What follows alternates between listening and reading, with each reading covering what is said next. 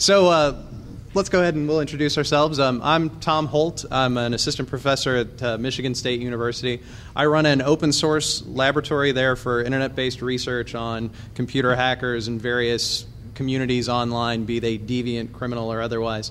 And I'm a criminologist by training, so my interest is in understanding social dynamics of behavior, what drives individuals, what motivates them, and sort of subcultural forces and dynamics. I've been looking at hacking for the last 5 or so years, and just find it fascinating. I'm Max Kilger, and I'm a profiler for the HoneyNet project. And my main interests, I'm a social psychologist by training, so my main interests are motivations, future threats, counterterrorism, stuff like that. And I also run the Spartan Devils HoneyNet project, which Max is a partner of as well. Our other two colleagues who were not able to make it today, Dr. Strumsky and Dr. Smirnova, played a critical role in developing this research. In fact, some of the slides that we'll go through are directly generated by them. I am not a social network analyst by training, so a lot of what we'll go through, should you have very, very, very specific questions, if you are a network person, we can certainly try to get as good an answer as possible. Okay. So with all of that in mind, let's go ahead and jump into the presentation itself. First and foremost, you go to DEF CON, you're going to hear a lot about the new hotness. You're going to hear about Conficker, you're going to hear about Storm, you're going to hear about the zero-day exploits, all the really funky, sexy, brand new stuff.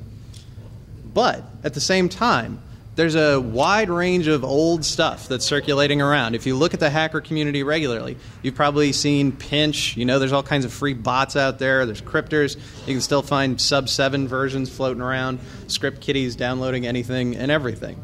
So you've got this dynamic of old and new.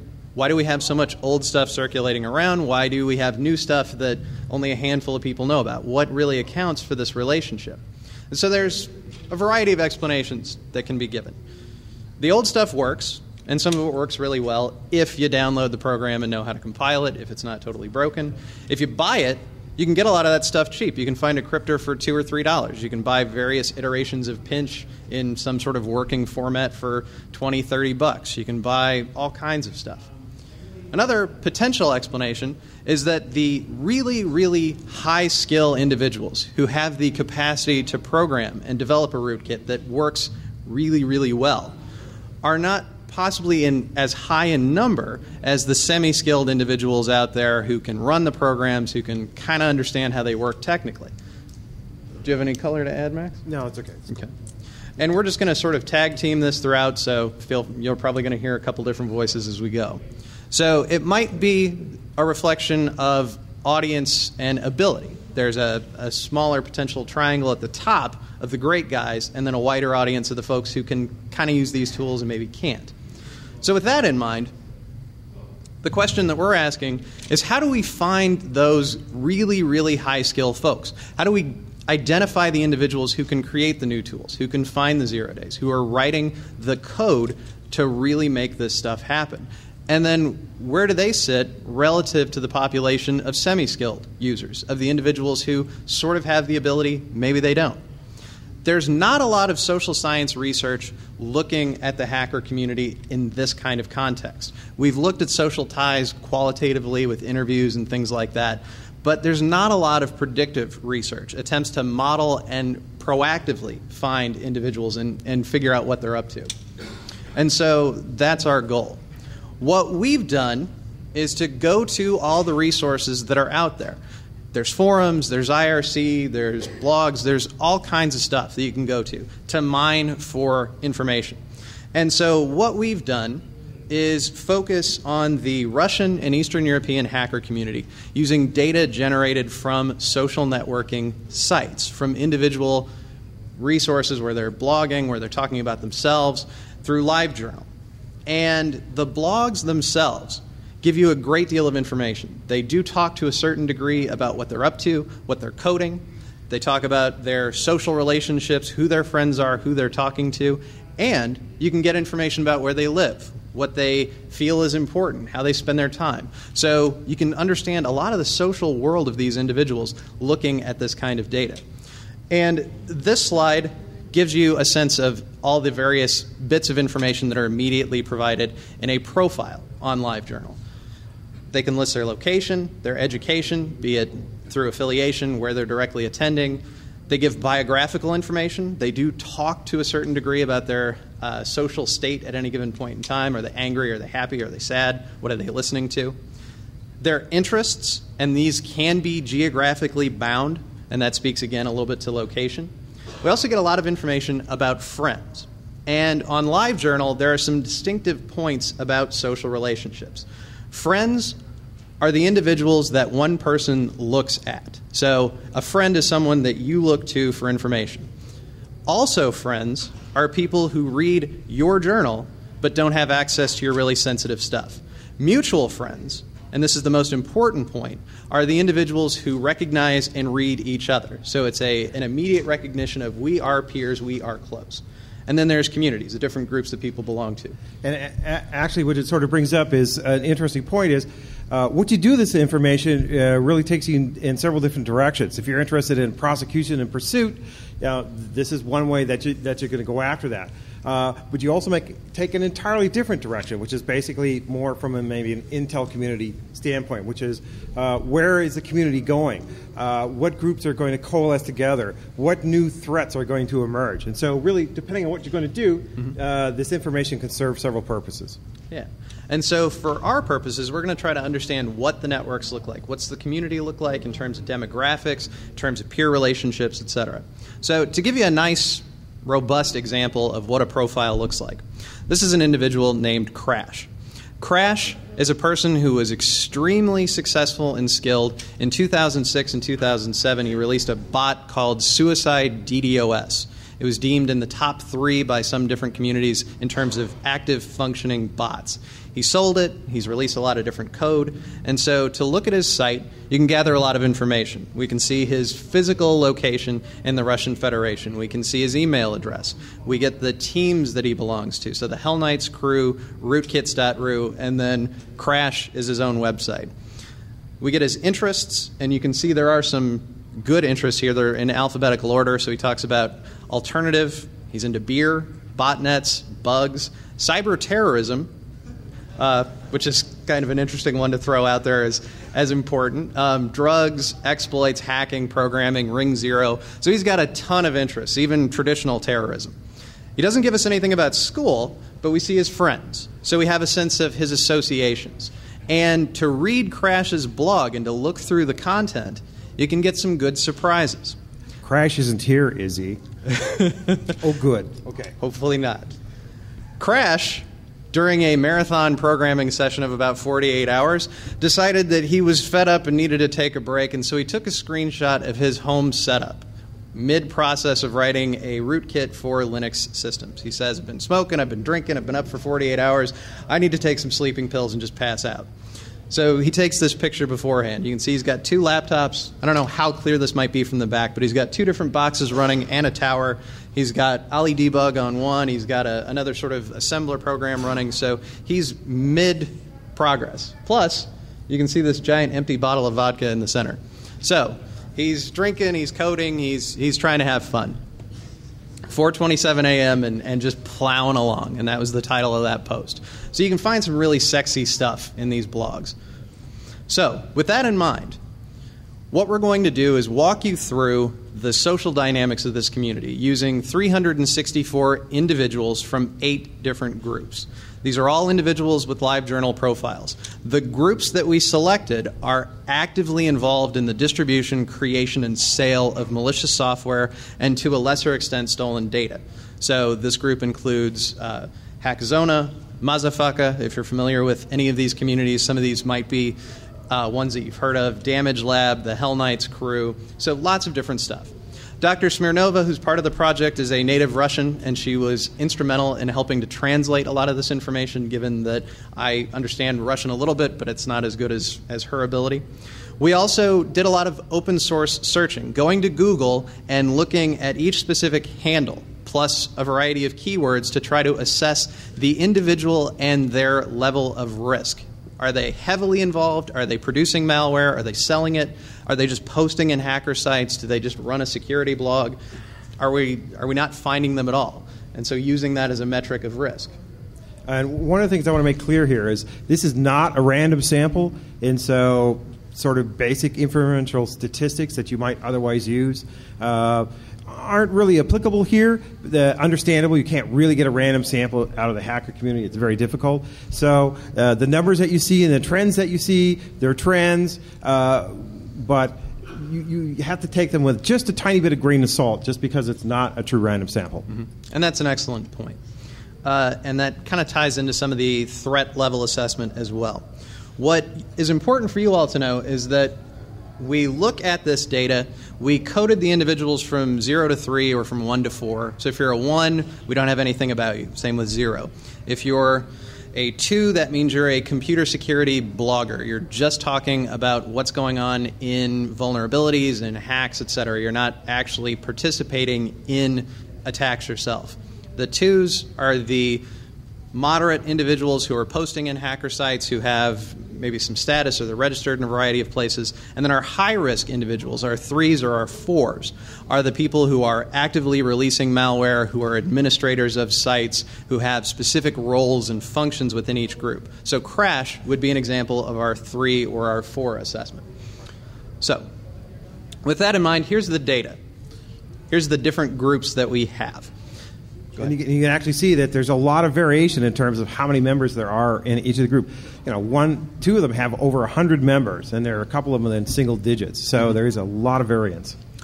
And that's a very important point, given when you talk about a community like Damage Lab or Mazafaka or Zloy, these are groups that have very wide and high numbers of registered members. So the reflection that we're getting here might just be a slice of that community. The account variation here as well speaks to the type of live journal that they have. There's the basic account, there's a paid account, which gives you a little bit more functionality, and then there's plus accounts, which give even more. You can set up a donation program where people can pay you or give you something in particular. So there's some variation here in terms of how these individuals have accounts as well. So beyond accounts, now let's talk about risk or threat levels.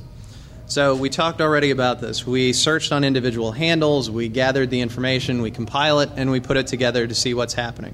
So this is, again, the detail. We have 0, 1, 2, and 3. 3s are high risk, 2 are low risk, 1's a security blogger, 0 is no risk.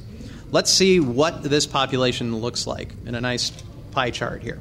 So actually what you can see is if you believe the numbers, you really have to worry about 6.3% of the folks, plus or minus something. So that's actually kind of an interesting thing. That almost 70% basically don't have to worry about. It's the top 6 where you're going to have problems. And so the 2s, which comprise about 19%, are those semi-skilled or at least somewhat active individuals who are looking at the community, and they're larger in terms of percentile than our 3s. So, if you believe the notion that there's more high skill than low, or pardon me, there's less high skill than low skill, this is reflected out here. In terms of communities and risk, this again speaks to some variation. And there's actually a lot of variation here, as you can sort of see. You can look at the mean risk number and look at the standard deviation. And this is kind of interesting because in the past, the hacking communities have been a lot more what you'd call sort of status homogeneous. That is, they had skills that were sort of very similar in nature, and that's how they sort of formed as a group. But what we're finding now, sort of years later, is that there's a lot more variety in the skill levels that we see in the hacking groups, which is a very interesting sort of phenomenon. Yeah, there's some clustering almost where the high-skilled people are hanging together. So the Hell Knights crew, the 2 guys who are in it are very, very good. Hackzona, there's a lot more variance.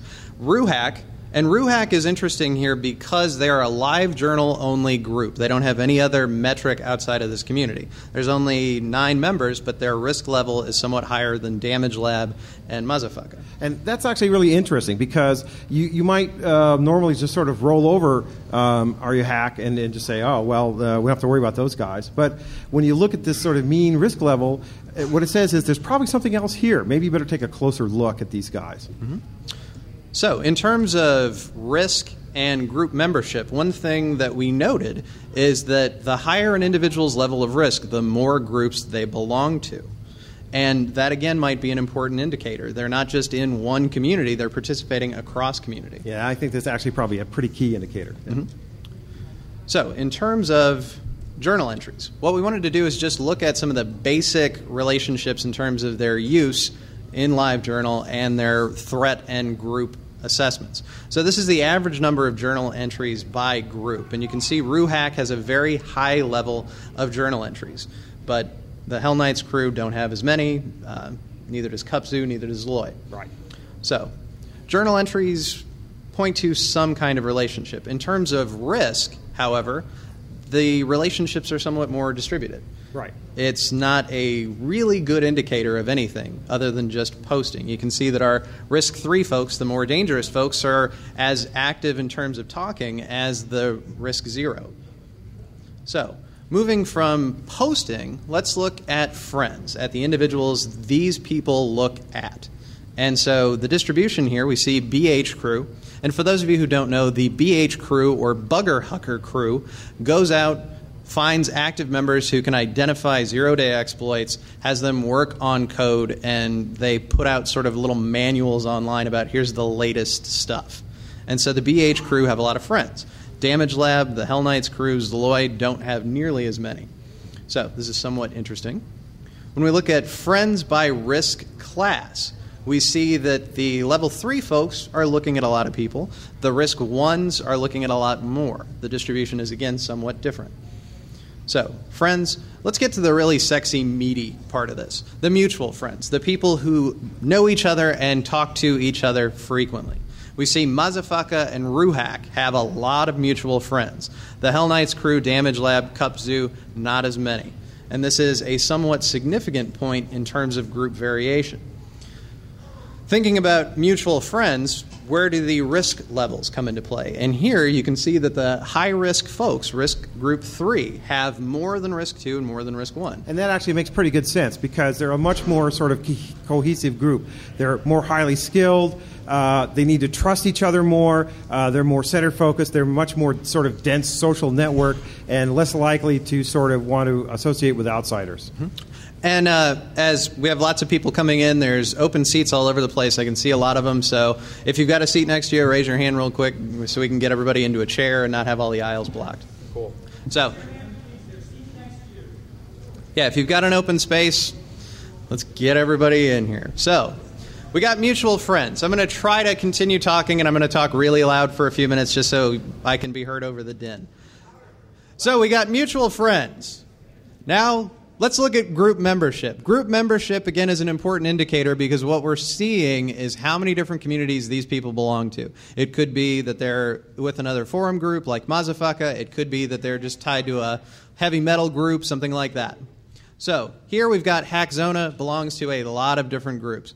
RuHack, again, there's pretty high distribution. Given that RuHack has a small number of people but higher risk, that's pretty relevant. Yeah, and in fact, what you see is the groups with higher risk individuals in them, they tend to have more narrow interests. They tend to have less group membership interests as well. Mm-hmm. In terms of group membership and risk, we see an interesting pattern here. Our high-risk folks don't belong to as many communities.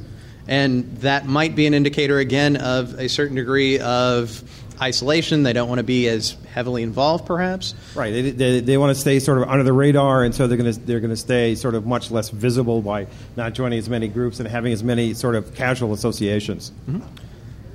So, the final metric that we wanted to consider is how long have these groups actually been around? How long are they established within LiveJournal?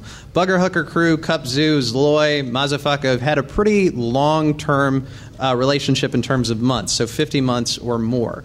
That's a pointer about these community establishments. When we think about the hacker community, largely it's going to be forums, IRC, but it seems like they're active in some other outlets as well.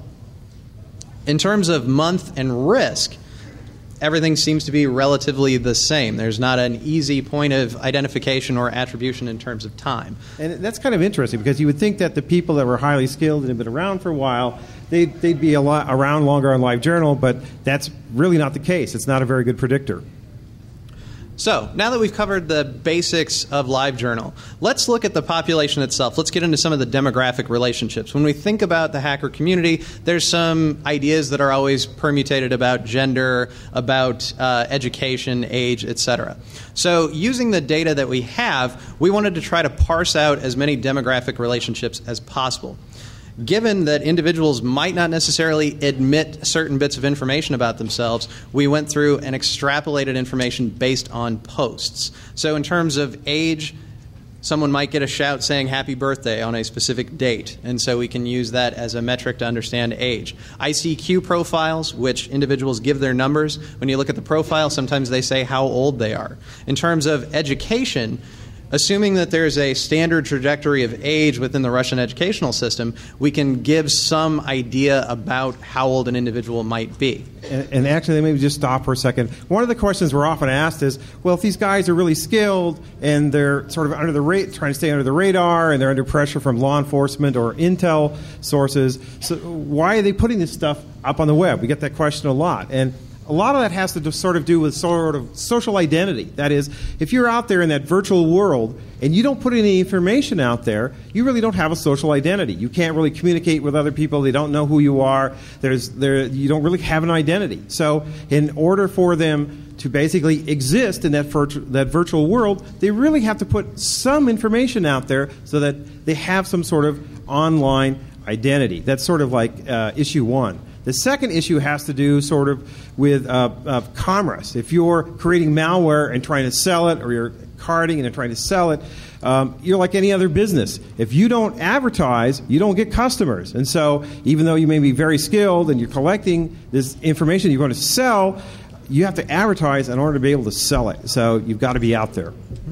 So just to give an example of how we would determine age, one of the users, ZDoZ, or I believe that's a correct pronunciation, said he graduated from high school in 2002. He gave us when he studied at a university, so from 2003 to 2008. He says he's been studying somewhere, preparing for studies. So taking that as a baseline, if we assume most Russians graduate by 16, if he's in university for 5 years, then he might be around 22 years of age. So this is an estimate. This is one potential. This might not be concrete, but it's at least a rough guess. And so looking at age distribution, this chart points to something extremely relevant. We see, in terms of age patterns, they're somewhat similar across group, with one exception.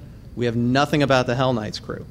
And that, given that these are individuals who are extremely high risk, we don't have any idea about age. And that actually might be a useful clue, is when there's not very much information, that suggests that maybe you better hunt harder. Mm-hmm. These guys might be adept at hiding themselves, but very instrumental. Pardon? 2 members of the Hell Knights crew who have this. So again, but these both individuals are high-risk individuals. So in terms of age and risk, the distribution is somewhat the same. But there is kind of an interesting note, which is sort of, you see there's sort of a slight decline with each class, which sort of makes sense because some of the younger hackers tend to be a bit more adept, pick things up a little faster, and so that's why you see that, except for risk class 3, where the highly skilled folks, which basically sort of says, if you're going to be highly skilled, that takes some time, experience, and education, and so that you have to sort of earn your chops. That's why you're a bit older.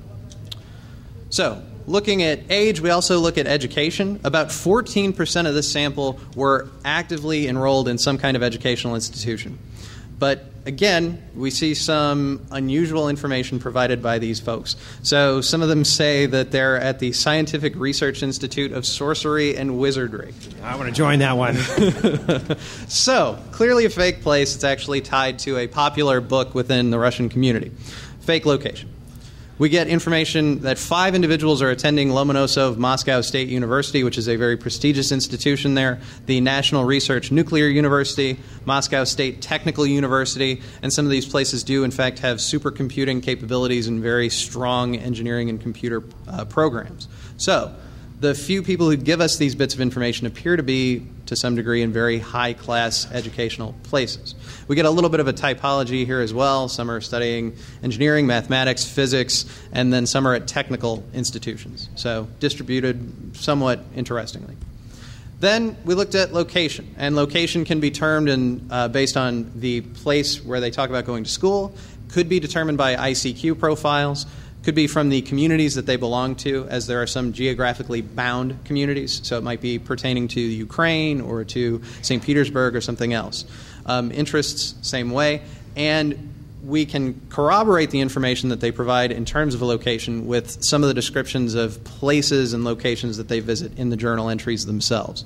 And this is really actually pretty important for the sort of the pursuit and prosecution guys. Is there's really a tendency for people to eventually disclose where they live or where they're going to school. It's just it will eventually come out. So if you look hard enough, you will find it. And also, this points to some trouble with extradition, if we're thinking about how some of these places might work with law enforcement here. Looking just at a general distribution, we have 64% where we can't determine anything about location. So a healthy percentage is hidden. But of the individuals where we can gather information, many of them appear to reside within the Russian Federation and to a lesser extent the Ukraine. And so breaking that out a little bit further, looking at Russian Federation, we see Moscow, St. Petersburg, and Novosibirsk as the most prominent locations noted, and then the 10% in Ukraine and 2% in Belarus.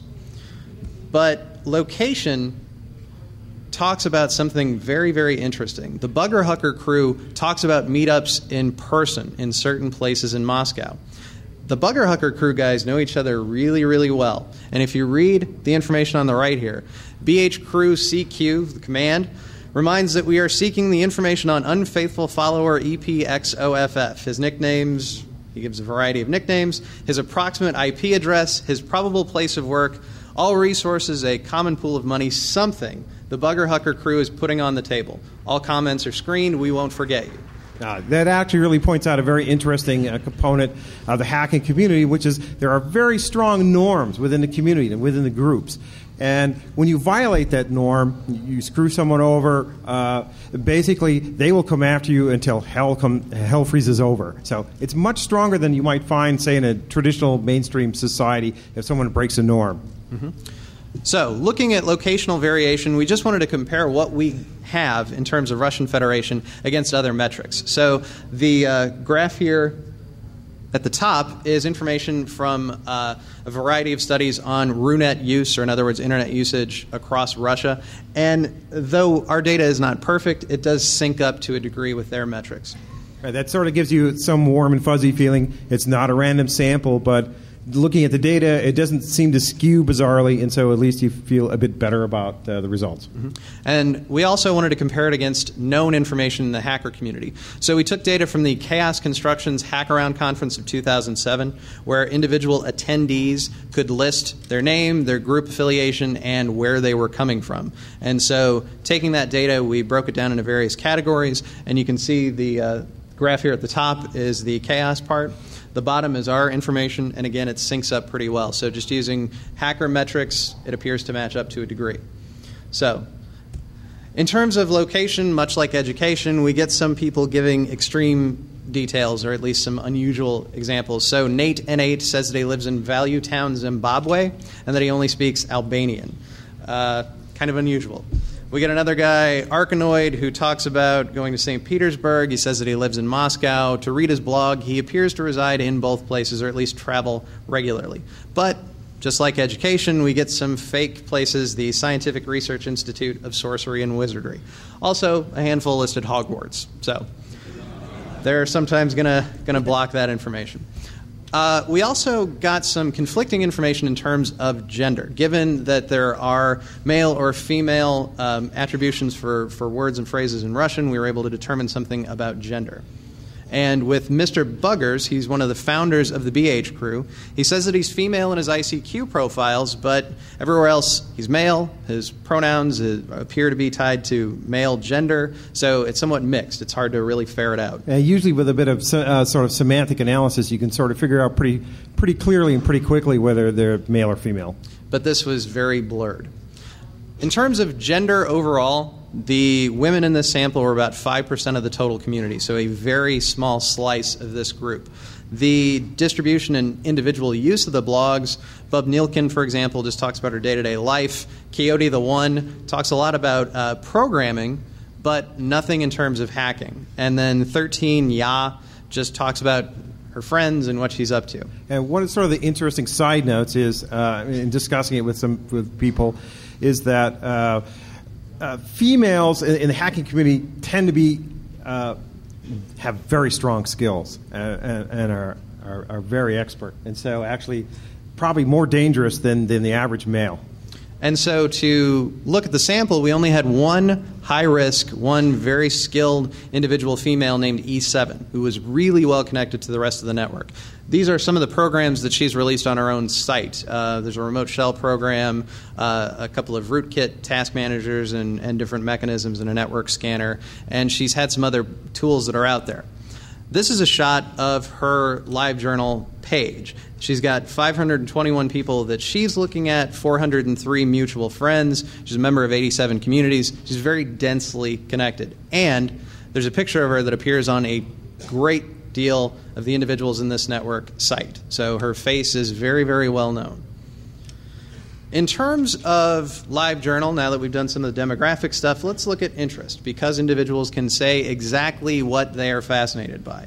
And so the average number of interests, just as a sheer volume question, the Hell Knights crew, even though there's 2 members, they have the largest number of interests overall. RuHack, that LiveJournal-based group only, is pretty high up there. Damage Lab, Motherfucker, not quite as high. In terms of interest by class, just as an average, our Risk 3 guys talk about the widest number of things. And that generally sort of coincides with the assumption that people in the high-risk categories are generally curious about everything, and so they have a lot of interests. Makes sense.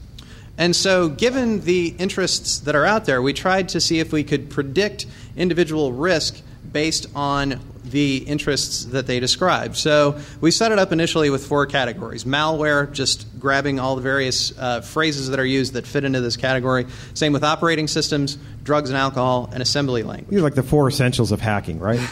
So we figured maybe this would be useful. Given that we have such a small number of active individuals, we broke it down into 0, where we have no history of attacks or malware, passive actors, the bloggers, and then active actors. So 0, 1, and 2. And we try to predict across these 3 groups.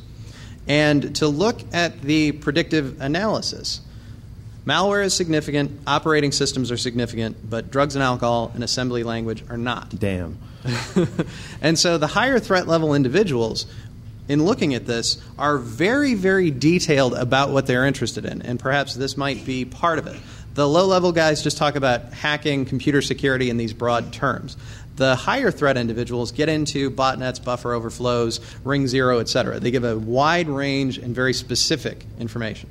So taking interest and getting relatively little out of that, we thought, well, let's just make a broad computer hacking category. And looking at some interests in computer hacking, the Hell Knights crew, 100% hacker interest. Same with RuHack, they have a pretty high percentage, but some of the other groups are much lower. And then interest in computer hacking by risk, you can see risk level 3 guys, that's primary importance. This makes very, very good sense. It's, the higher the risk, the more interested in hacking, which makes perfect sense. Mm-hmm.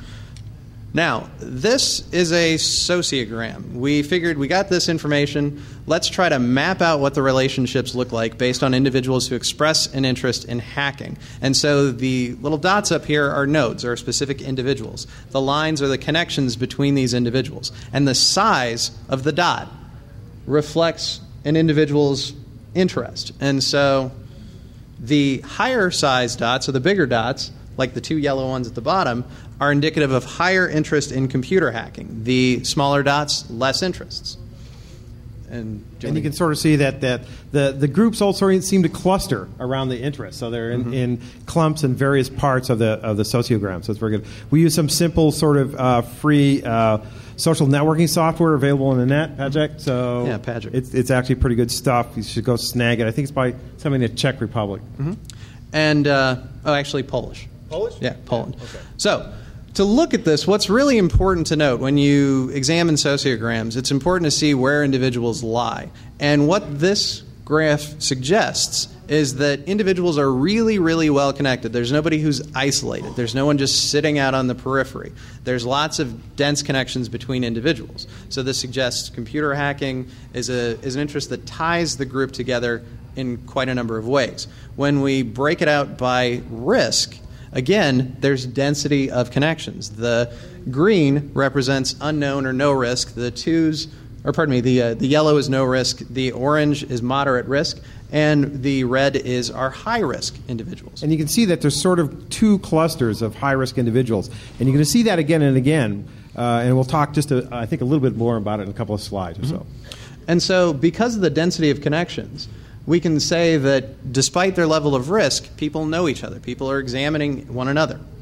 Now, taking all the different interests that are out there, what we wanted to try to do is refine our categories a little bit further. So we listed everything out into a table and then split it down into 46 different categories. So alcohol, animals and wildlife, art, etc.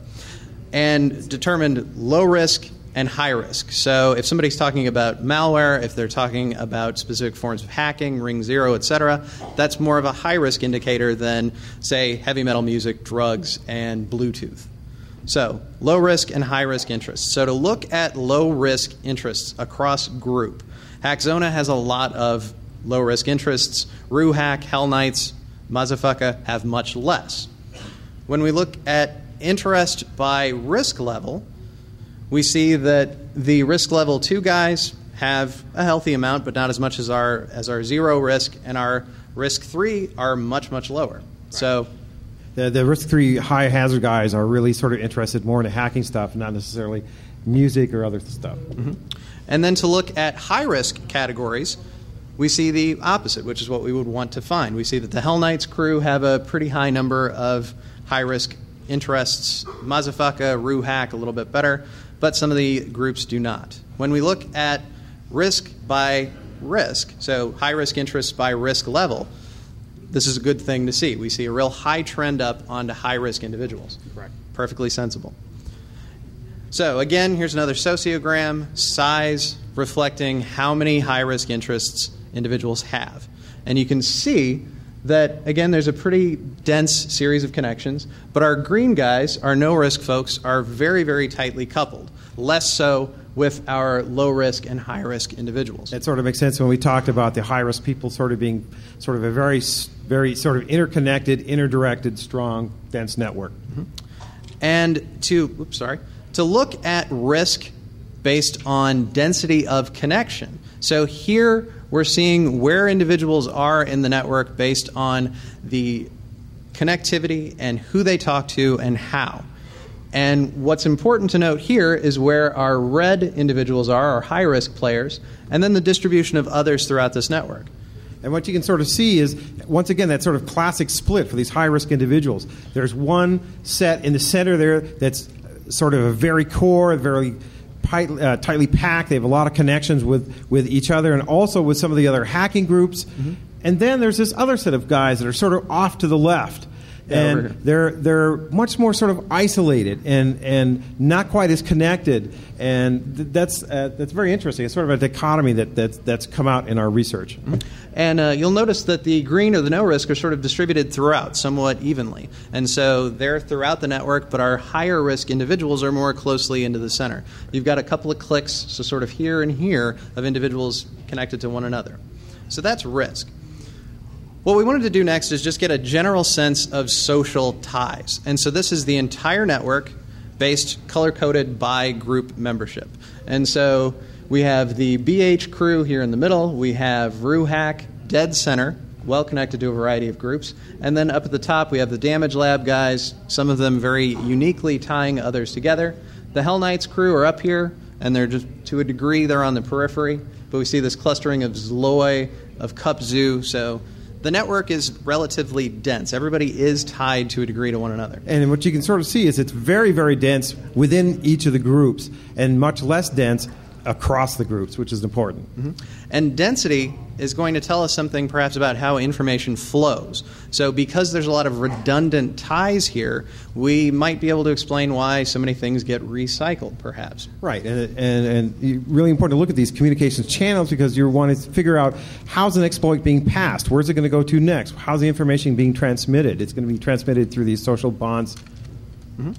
So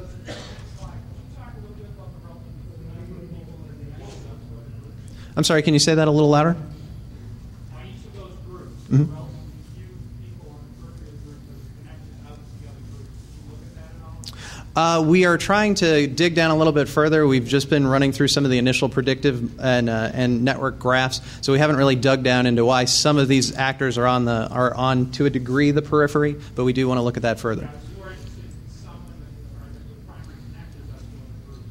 Yeah, like these two individuals here acting as primary connectors. Yeah, that is relevant, but we also do see some ties to others. So we might argue in social networking research that these couple of individuals here are hubs that do link some groups together, but there are also outside relationships that do matter. So there might be certain individuals who are more prominent within these networks than others. And sort of key communicators across the groups. But we need to look at that a bit further. Beyond network actors, we wanted to look at the strength of ties across groups. So how often and in what way these groups look at one another. And so what you can sort of see, what's really interesting here is you can sort of see the thick lines indicate stronger ties, the thin lines indicate weaker ties among the different groups. And what you see is Damage Lab at the top, which is basically reasonably strongly tied to most if not all the other groups. And one of the things that's sort of interesting is if you're a pursuit and prosecution guy and you're having a tough time getting into one of the groups, what you do is, well, let's take a look at these ties. Let's see another group. Oh, look, there's a strong tie between Hell Knights and Damage Lab, so I'll go find somebody in Damage Lab, I'll compromise them, and they'll lead me to the Hell Knights guy. Yeah. So you can kind of see a triumvirate up here of Damage Lab, Cupzoo, and the Hell Knights, and then Hackzona having some pretty strong relationships.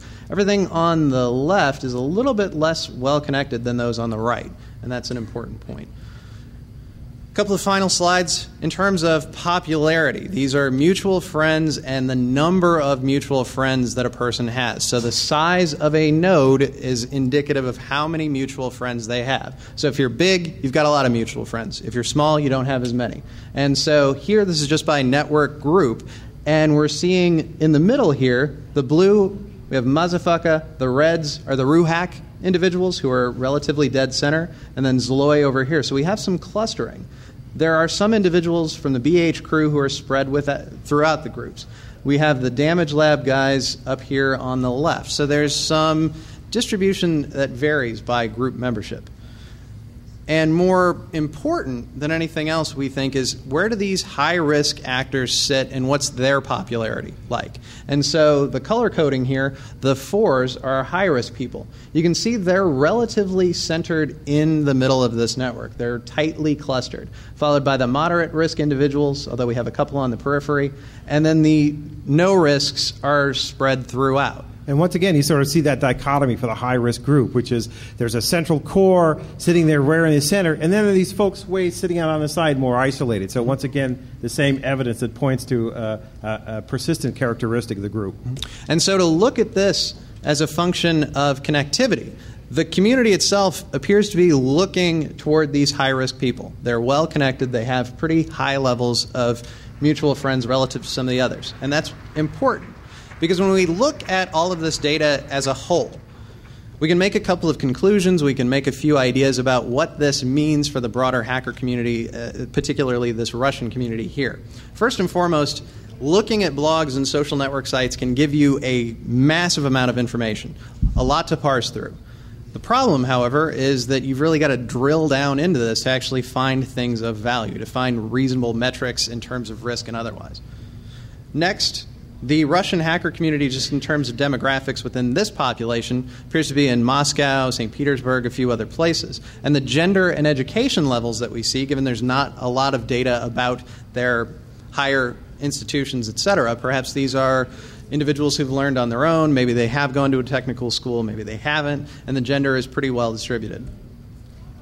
Additionally, there's a small number of high-threat hackers in this particular network, given that we're looking at a wide variety of communities.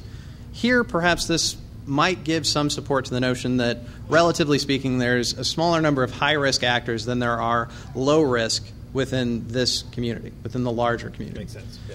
And the redundancy that we see, the heavy ties across a lot of these groups, might be an indication of why certain things filter throughout the community more heavily, why there's multiple iterations of Pinch and lots of different releases of the same tool. Recycling happens a lot. Primary innovation might not be as common in tools, so the configures, the storms, etc., are going to happen, But secondary innovation, taking the stuff that's older and tweaking it in a variety of different ways, might happen more heavily within this particular network. Finally, given the high centrality of the high-risk individuals, the community knows who's important, knows who to look at, and they're getting some information from those high-risk folks. The moderate-risk people are on the periphery, or to a degree looking at them as well. Our group membership information might not be as strong a predictor as we initially hoped for, given the significant value of, say, the RUHAC group. Which really comes to sort of an interesting observation, which is years and years ago, the community was a very strong meritocracy, where your status really was very tightly tied to the skills that you had in networking, hacking, computer operating systems, things like that. And what we're sort of seeing is it's not quite the meritocracy it used to be, and we're seeing a lot less a lot of more variety of skill sets inside a particular hacking group, which is sort of a shift from years before. Mm-hmm. And if we're going to take anything away from this in terms of do interests matter, is there any kind of key indicators to help us get at high-risk folks? First and foremost, general interests aren't all that helpful. Talking about drugs, talking about beer, lots and lots of people are doing that. But very specific interests are, to a degree, helpful. They can give us some indicators of who's going to be significant. Belonging to multiple groups is also going to be an indicator of risk. And centrality, even if you don't know who is a high threat, looking at the networks as a whole might help to indicate who's important. Because that really addresses one of the really big problems, which is there are a lot of people out there to sift through. Mm-hmm. And if you have to sift through them all, you're going to really you're not going to be able to do it. You really have to sort of prioritize and concentrate on what look like the most highest probability targets. All of this, however, is tempered to a degree by some of the limitations that we have. This is just a portion of the actors that are out there, given the thousands of people who appear to be enrolled in all these different forums and websites that are out there. There might also be some self-selection, some bias here in terms of LiveJournal. Also, the no-risk individuals, or the zeros within this network, might actually be high-risk players that are operating very, very well below the radar. Right, so that sort of big chunk that you saw, the 70% of the sort of no-risk unknowns, probably 1 or 2% of them are probably the nastiest folks there, and they're really under the radar, and there's no information. And so if you're operating on a site that's got robots.txt turned off and you're really heavily involved in some nasty stuff, we're not going to find you just through a basic Google search. Yeah. The other point to make is that we really need to mine through this data even further. We want to try to improve our predictive model if we can at all, and we want to try to gather some more data if possible. And the last thought I'd sort of like to sort of leave you with is basically every human behavior leaves an evidence trail. Now, you might not have the sensitivity to pick it up, but it's there. And if you look hard enough, you may find it. So with all of that having been said, if you've got any questions, if you've got any comments, you all are awesome for having come to this talk because we really, really appreciate it. We thank you all for showing up. If you have any questions, you can hit me on email.